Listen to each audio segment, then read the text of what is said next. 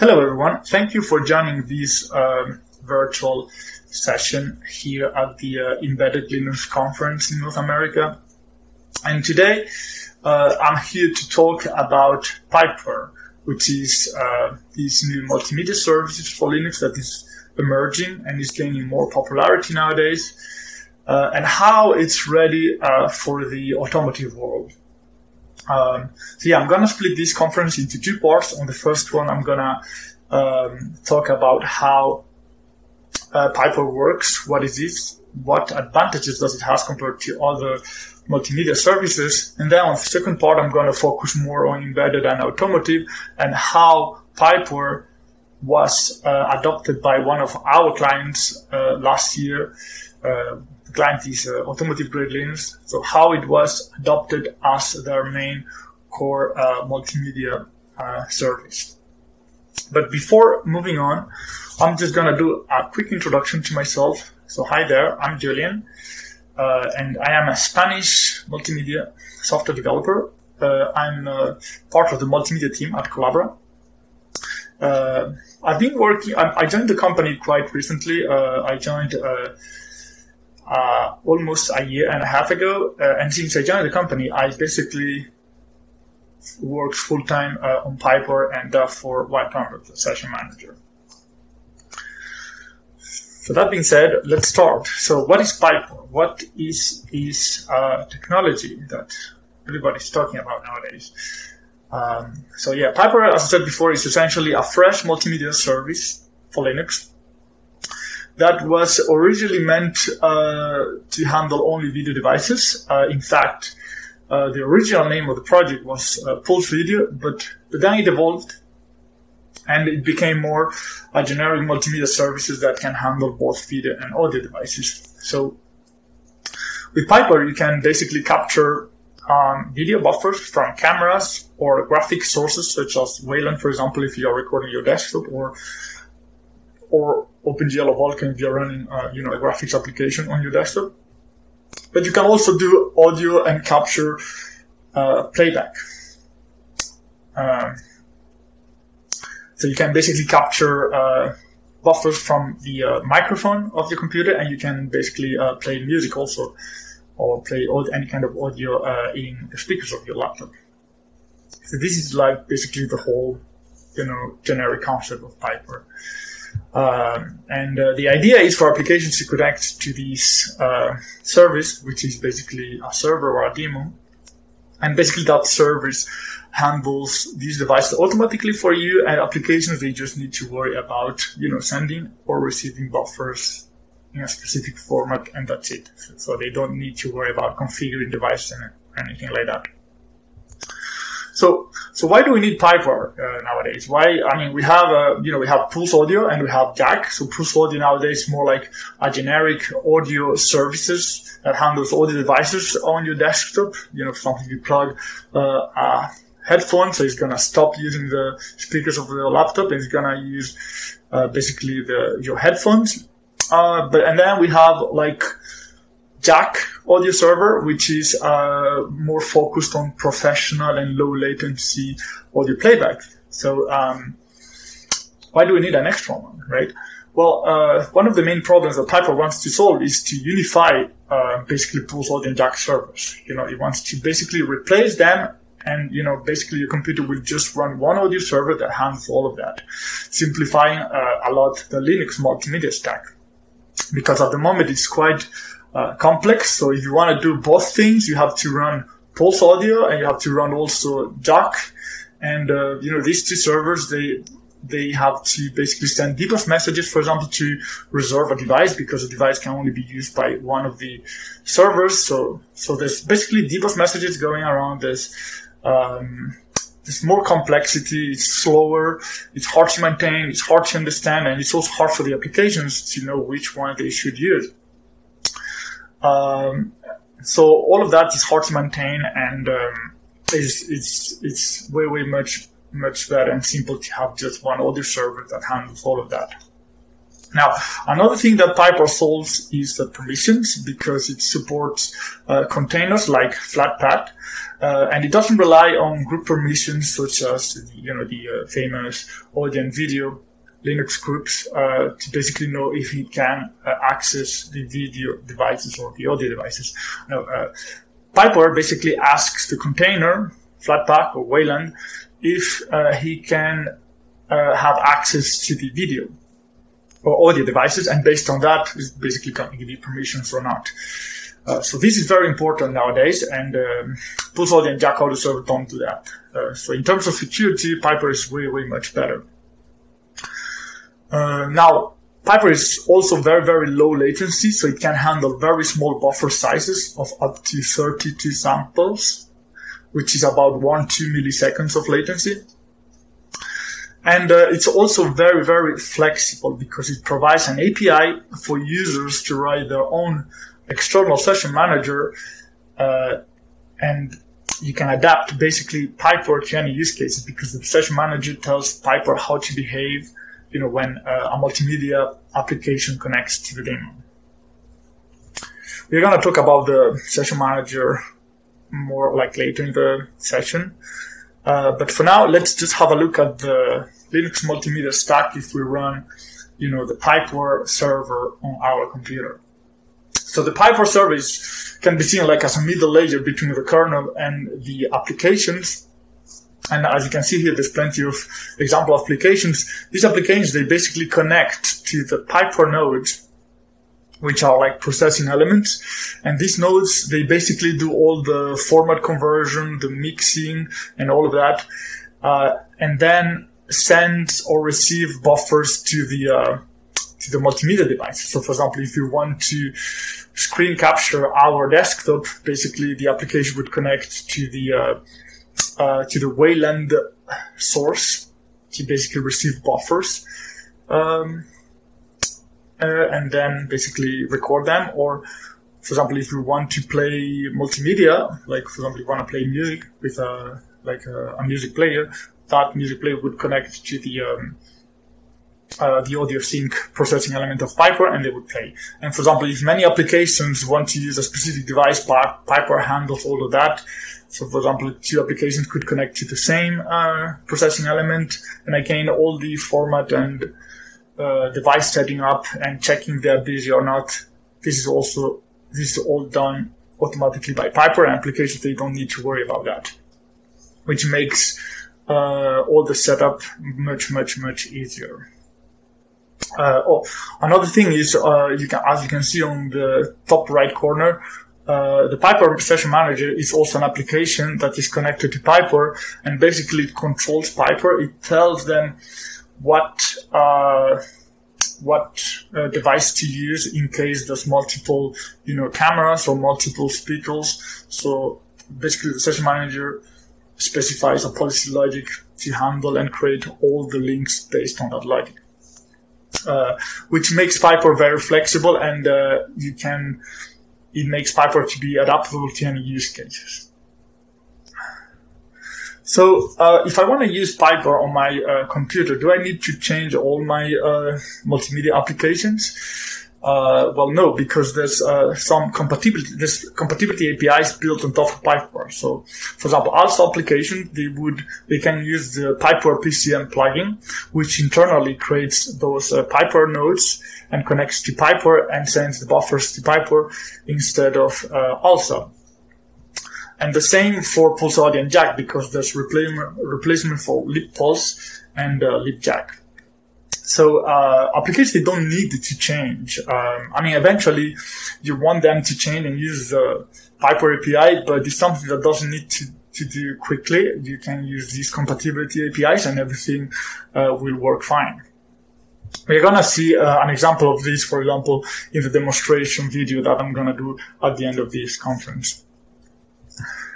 Now, the architecture and design of PipeWire is very similar to most of the open source projects. So it has modules, and each module implements a different driver. For example, we have a module for the video for Linux drivers. Then we have a module for the ALSA drivers. Then we have a module for Bluetooth, for example, and then we have, each module has like plugins, and these plugins implement different functionality on these modules. So for example, for audio we have plugins to do audio conversion or audio mixing, and for video we have also video conversion. So it's, as you can see, it's very similar to GStreamer. So because it's graph based, so we have nodes instead of elements, which are basically the ones charged to process data. Then we have ports, which are like pads, and basically ports are the connections between the nodes, and they have a specific capability. They have the buffers, they have a specific data. And then there's also links, which in PipeWire are objects. Now, another important thing is like Pulse Audio PipeWire is multi-processed. So it's basically a daemon that runs in the background, and then clients connect to it. And the daemon basically is charged to process most of the data, even though nodes can also run in the clients, which can be very useful. For example, we have slow nodes that we don't want to install the PipeWire daemon, and we want to run them on the clients. This is very useful, for example, for Bluetooth. And again, another example of another process is the external session manager, which is a different process that is connected to PipeWire, and it tells him how to behave. So yeah, it's multi-process, and the communication between the processes is via a protocol with sockets. It's also another very, very interesting feature about PipeWire is that it's also fully based on its internal and simple plugin API library. So it doesn't it doesn't have any dependencies, so it only depends on that SPA library, which is already included inside the project. And it's an extremely simple and lightweight generic purpose multimedia library. So with that library, you can basically do audio mixing, you can do audio conversion or video conversion, but very, very simple. And it also has like some generic data structures like arrays or like lists or hash tables, but very, very simple, because most of the library is a header-only C library. And again, it's that doesn't depend on any dependencies. So it's very, very different if you are familiar to GLib and GStreamer libraries. Now, thanks to that library and its static code design approach,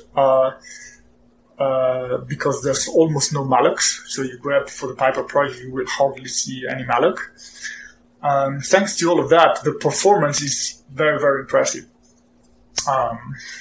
It also uses modern Linux APIs such as memfd and DMA buff to zero copy buffers from the devices, and it also uses eventfd and timerfd for waking up processes and for scheduling.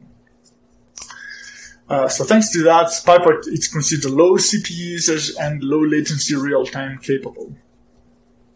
In fact, if we have a look at the performance, we can see here some graphs comparing it against Pulse Audio. Each graph will basically show you the performance, the CPU usage with different buffer sizes. So for example, we have big buffer sizes of 8,192 samples, which the performance is mostly similar to Pulse Audio when running, when trying to do a playback of a file. But then as the buffer size reduces, the performance of PipeWire doesn't change too much, whereas in Pulse Audio increases completely. So for example, for small buffers of 62 samples, the CPU usage on PipeWire is only 0.03%, which is very impressive.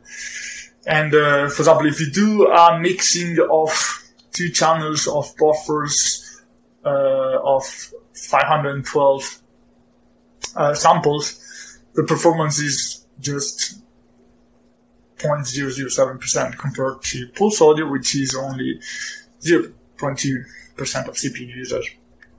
Now, also another thing to note is that PipeWire handles buffer sizes of even smaller than 62 samples, so you can handle 32 sample buffers. and Pulse Audio cannot handle that. There's errors, there's underrun errors when you try to use small buffers like that.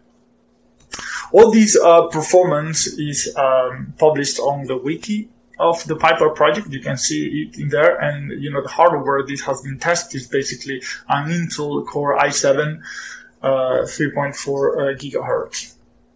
Now, if you compare the CPU usage against Jack, we can see that it's mostly similar, but it's better as you use smaller buffers. So, for example, for Jack, the performance of 128 buffer samples, it's 0.017%, whereas in PipeWire is 0.017%, whereas in Jack is 0.026% when running one client. And when we run 8 Jack clients, the performance difference is actually even bigger. Again, this was testing the same hardware, and you can see more results if you're interested in performance in the performance wiki page of the PipeWire project. And again, if you use buffer size of 32 samples, Jack underruns and fails, whereas PipeWire works. If you really want to achieve extremely low latency of 1 or 2 milliseconds.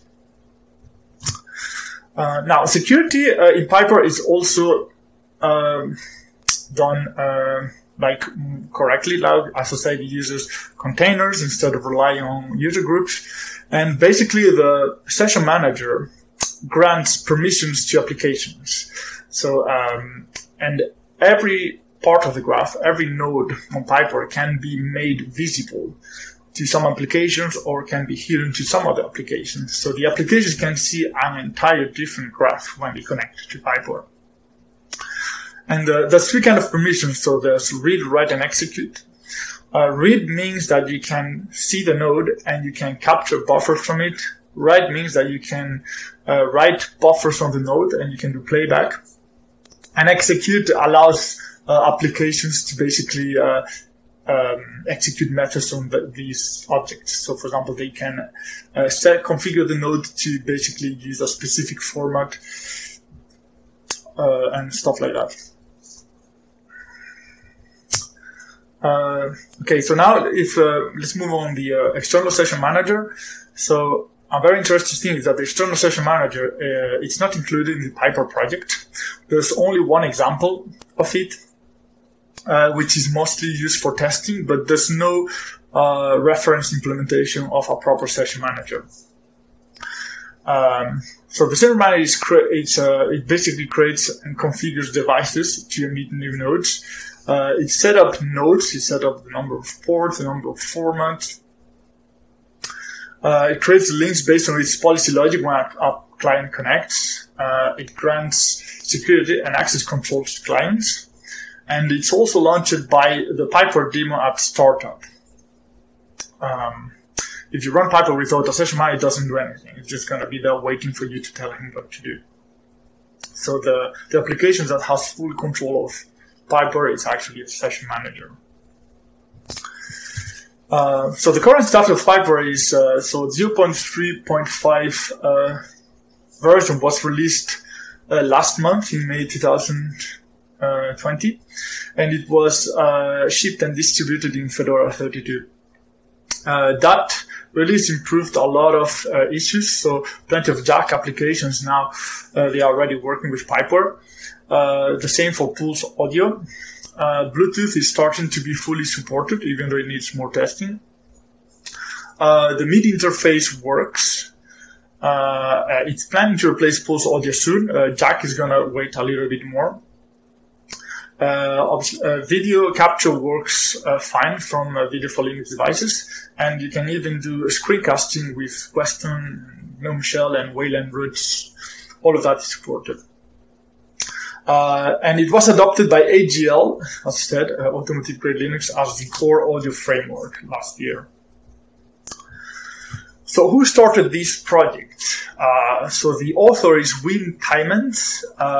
He's a well-known OldGStreamer developer and ex-maintainer. The project is sponsored by Red Hat. It's embraced by Pulse audio developers because it's seen as the next generation of Pulse audio. And it's also welcomed by us and Jack developers. The license of the project is MIT. Before moving on to the second part, now I'm gonna this is a small example of a small contribution I have made in PipeWire.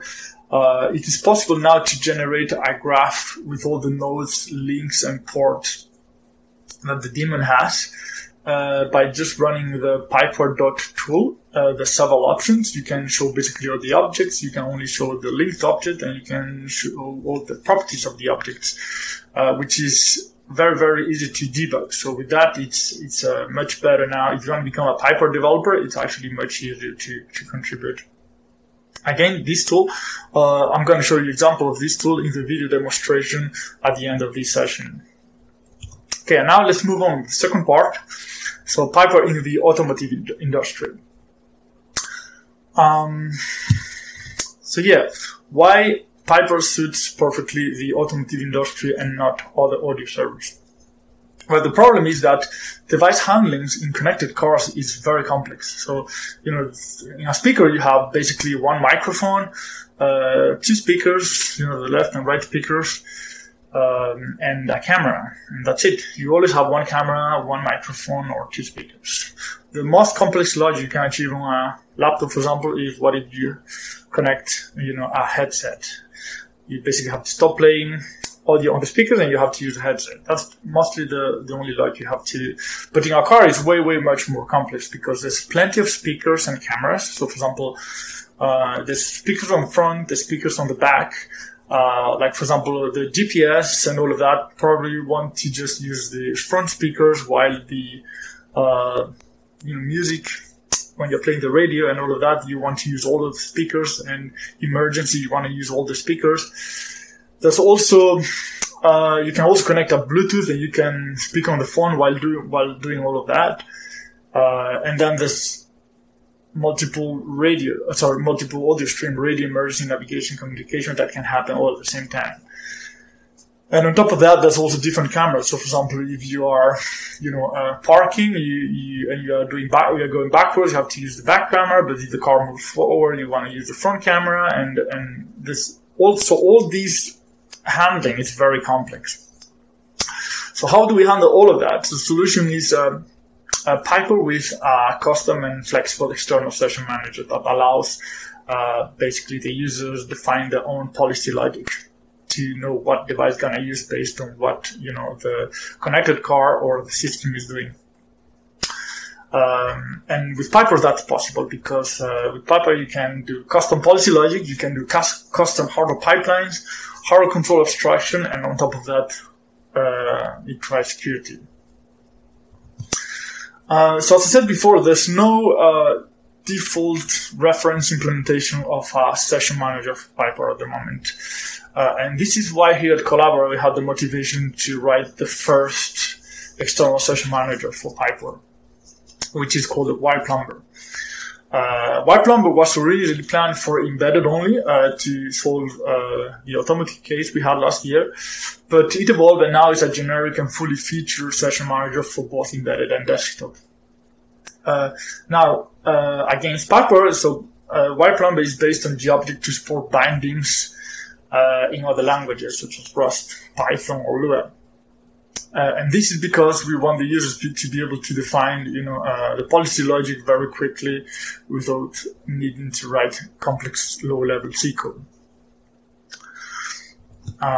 So WirePlumber introduces new objects to make that much easier. So it introduces the concept of an endpoint, which is basically an object that handles PipeWire nodes. Think of it like the end part of a graph, more like a bin with a lot of nodes, and that they have a specific logic. So, for example, there is the audio software DSP endpoint, that basically handles all the mixing and of different audio streams, and then, for example, the simple node endpoint that basically wraps a node into an endpoint.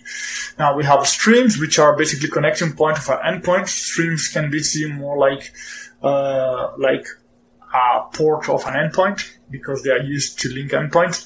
And then there is the session, which is basically a set of endpoints. So we have, for example, the video session that only has video endpoints and the audio session that has audio endpoints. And session is also much easier to handle permissions. Users obviously can create new sessions. So to have a better idea of this, so you can see here an example of a software DSP endpoint. So on the right we have obviously the software DSP endpoint, and on the left we have the client endpoint.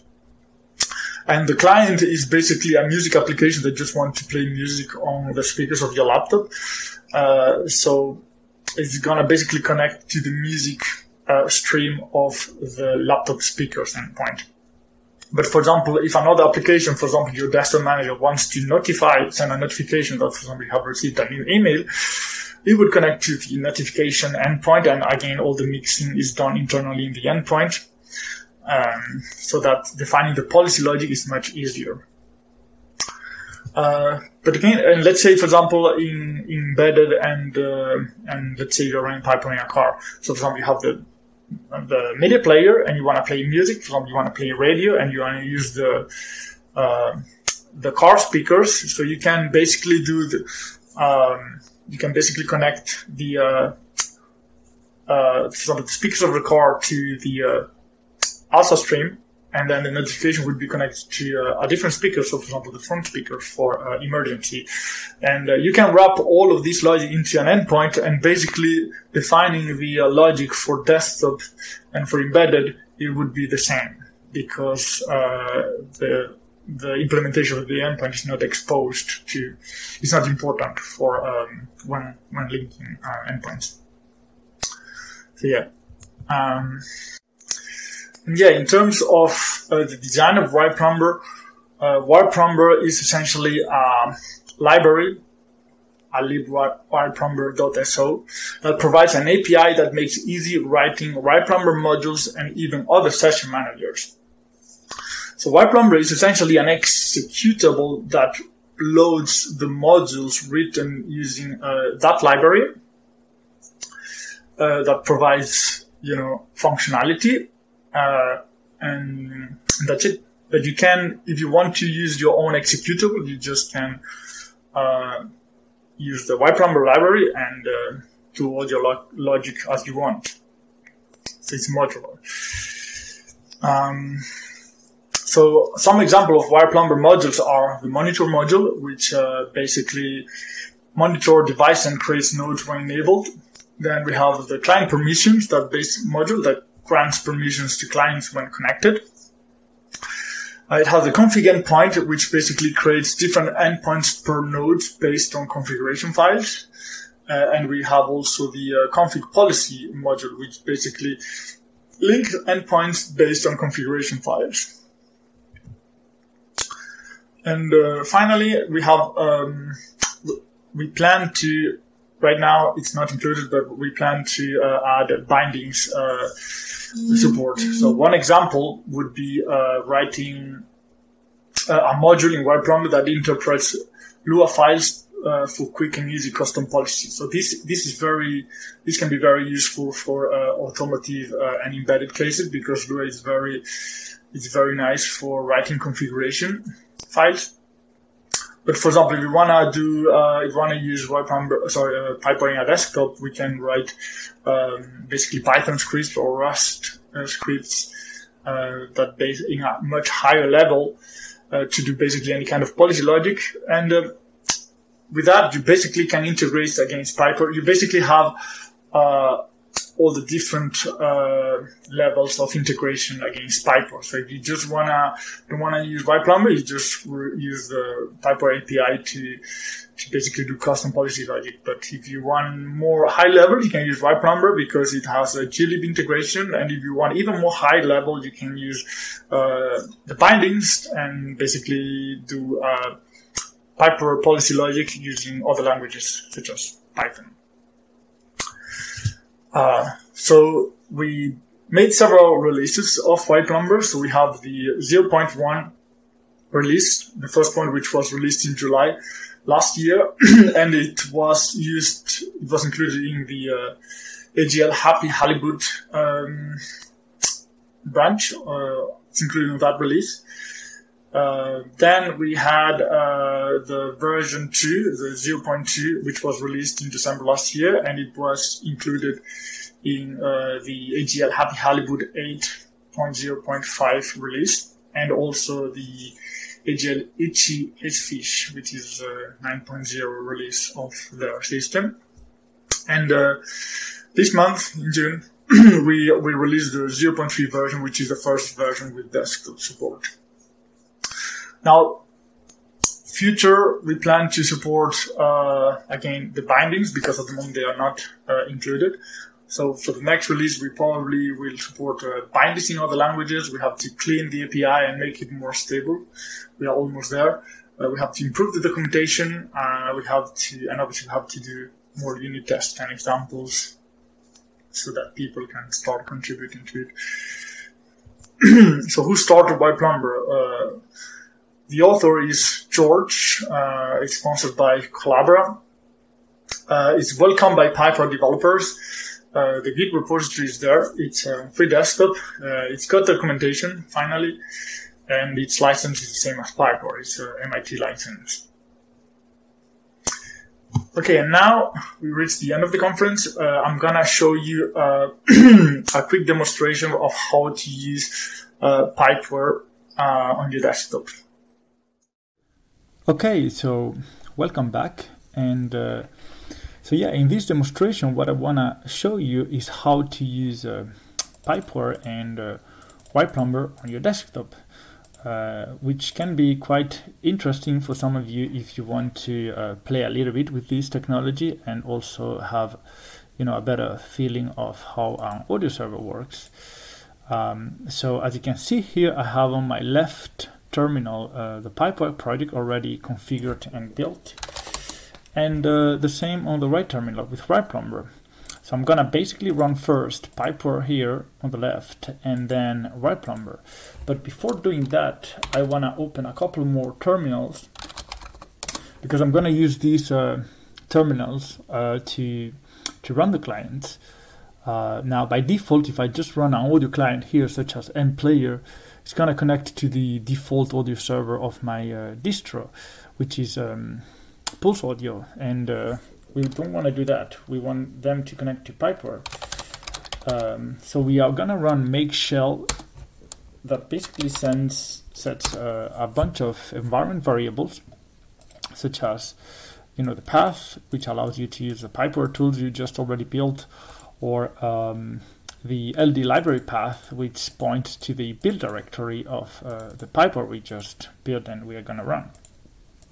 So make shell allows us to run clients within this shell, and they will automatically connect to PipeWire, which makes very easy to test PipeWire.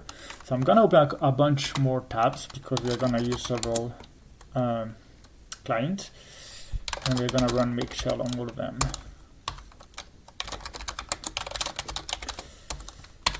I think 5 should be enough.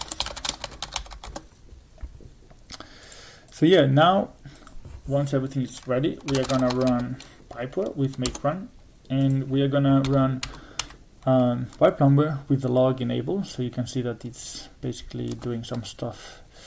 Now you're gonna also see some warning messages, such as device being busy, and this is because I'm recording using my microphone, so that device is used by the screen recorder, but it should be fine for what we're going to do, so don't worry too much about that.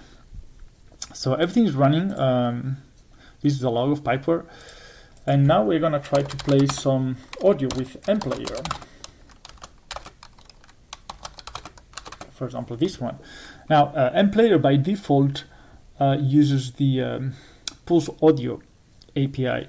So when I run this, what it's going to do is going to use the libpulse compatibility API of PipeWire, and that library internally, it's going to tell PipeWire that a new client comes in, and it's going to notify the session manager, and the session manager is going to basically create the nodes and link the nodes based on, you know, the custom policy. So I run it, and you can hear that music is playing. We can also see some warnings of the Pulse Audio compatibility API library. Not all features are implemented yet, but yeah, we can hear music. Now I'm gonna use the PipeWire dot tool to generate a dot graph similar to GStreamer, and we can see that the nodes are basically connected. It's very easy to use. You just do PipeWire dot and then the name of the file where you want the graph to be written, and then we can view the graph with tools such as xdot. So yeah, we can see these here that WirePlumber linked the different nodes.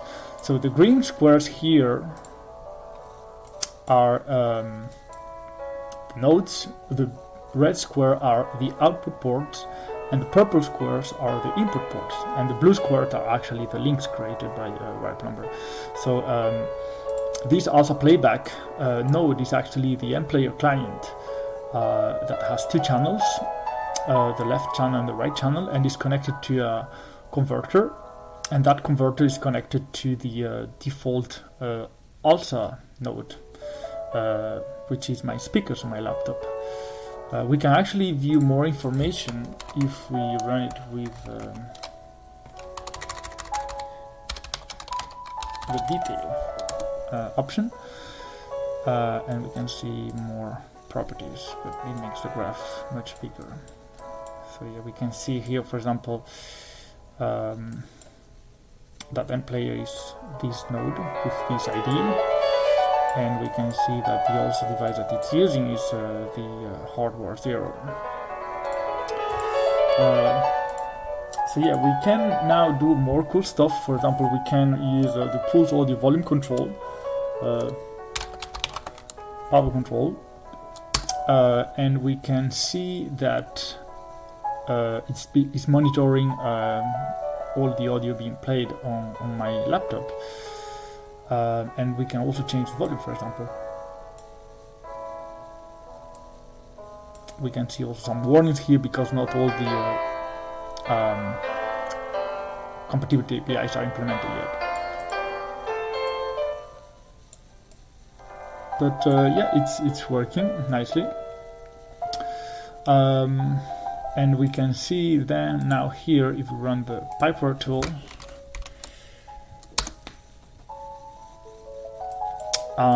that it's created, WirePlumber created more links. Now all the input nodes, they have a monitor port, and basically the Pulse Audio volume control uses those monitor ports and creates these nodes to actually monitor the audio coming out. So that's why we see this here. So yeah, now we can do one more thing, which is running Carla. Carla is an audio plugin host, and here in the patch bay section we can see all the audio stuff that is connected. So M-Player is this also playback node, and we can see that two channels are connected.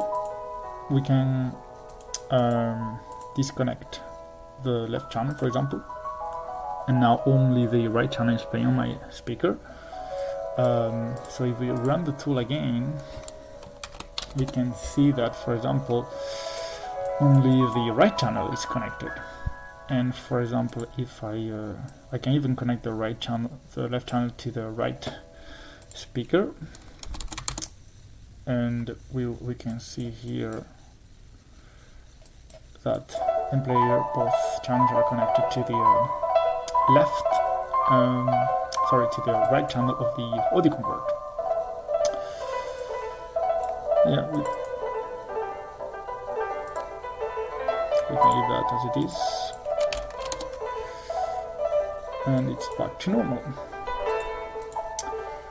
So yeah, that's all for this demonstration. I hope you enjoyed. Thanks for watching, and see you soon. And that's all for this session. Please let me know if you have any questions on the chat. I'll be happy to reply, and stay safe. Bye.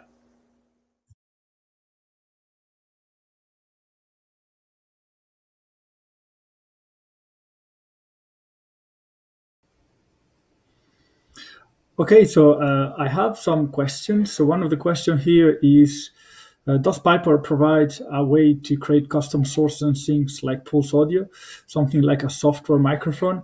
Yes, it does. So PipeWire has plugins, and you can create your own sync and source element similar to the streamer. And another question is number 12. Can you transport presentation times or other metadata through PipeWire pipelines?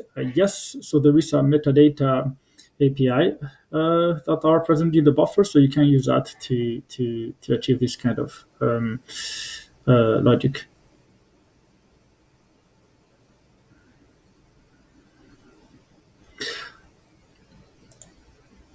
Any more questions?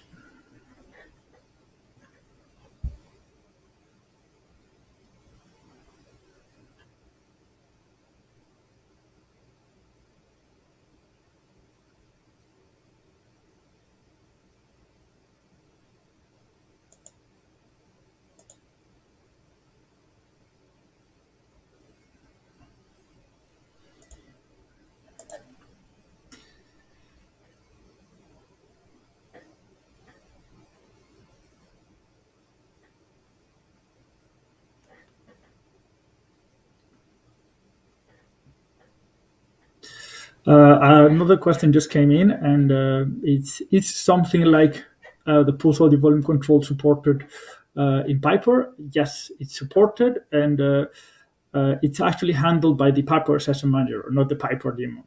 So you can use the example session manager included in the PipeWire project, or you can use a PipeWire instead.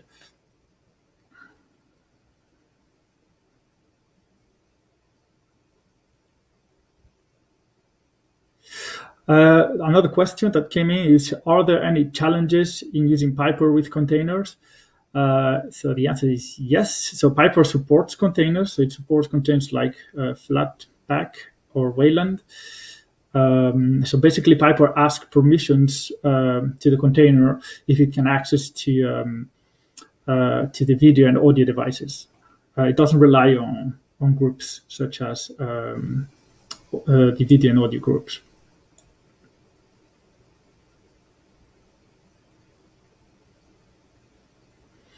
Another question is maybe a little bit off topic. Are there any RT audio compression algorithms, and is it planned to include them in the implementation? No, there's no plans to do that in the currently. Any compression and codification is not planned to do in PipeWire. So this probably, for now, it's this GStreamer. You need to use GStreamer for that.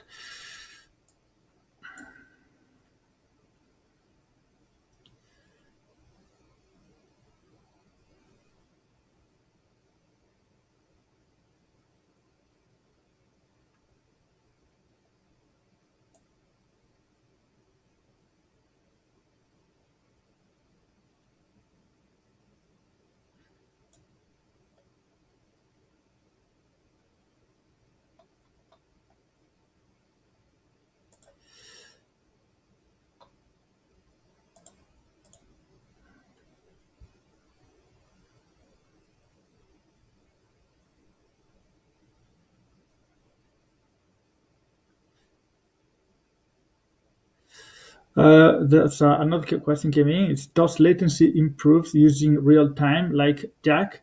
Well, you can check the performance difference between PipeWire and Jack in the wiki page. It's mostly the same for audio buffers above 8,000 samples. But for example, if you want to really achieve low latency of, for example, 32 samples, which is 1 or 2 milliseconds, you can. There's definitely a performance improvement against Jack. Another question is, does PipeWire support OpenSLES? No, it doesn't support that.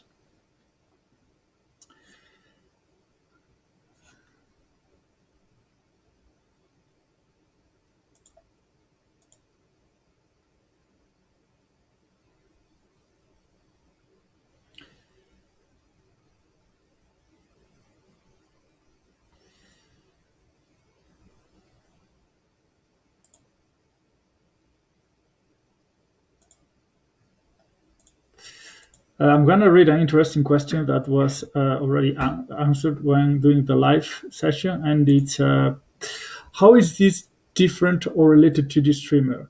To be more precise, is this expected to be used in parallel with the streamer or meant to replace the streamer? Well, PipeWire, it's just a multimedia server that manages multimedia devices. So it's not planned to replace the streamer because it's a different it has a different purpose. So the streamer will still exist if you use PipeWire on your desktop. So for example, and the streamer will mostly be used for encoding and decoding, and also, for example, you want to get video from. There's no RTP stack in PipeWire, so for that you need to use the streamer. But for example, elements such as also sync, also source, or pull sync, pull source, or even video for Linux source, all these elements will eventually be not used because you could use the PipeWire sync and PipeWire source GStreamer elements to basically send and receive video data or audio data to send and receive it from PipeWire. So it's going to simplify a lot the multimedia stack. And some GStreamer elements will disappear, but GStreamer will still be there and it will still be needed.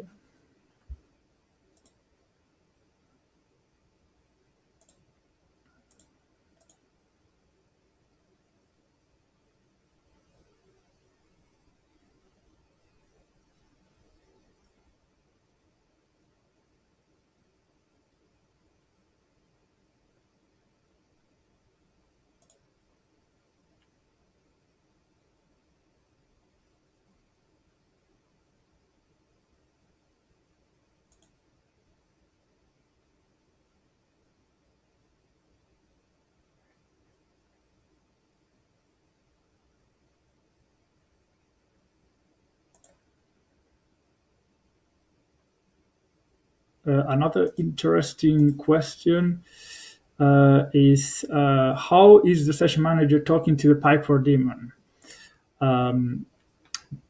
So it uses basically Unix sockets. So the two processes communicate using these two Unix sockets, and they communicate using a protocol. And this protocol is also a module in PipeWire, so users can implement their own native protocol if they want, or they can use, for example, a Wayland protocol or anything like that. So it's very flexible in terms of communication.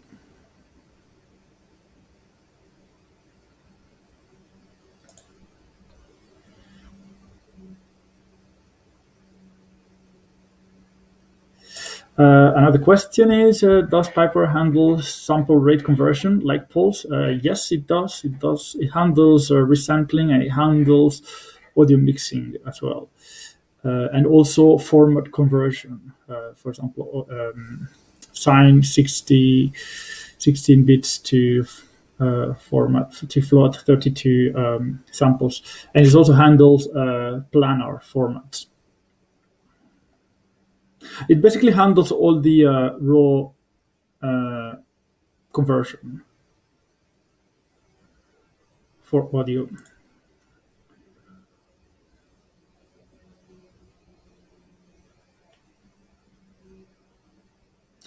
Regarding Bluetooth, another question is, for Bluetooth call and music, is PipeWire talking to Bluetooth, or does it need something like BlueZ ALSA for handling the audio?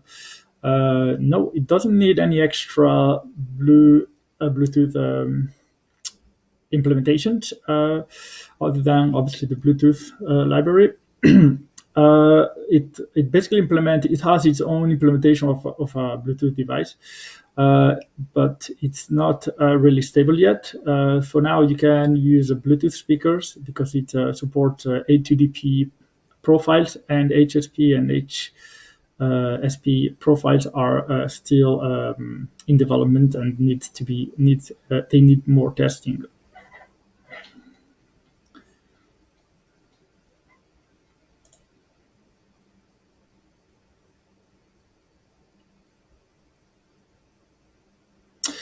Okay, and that's it for all. This is the end of the conference. Thank you for watching, and I hope you enjoy it.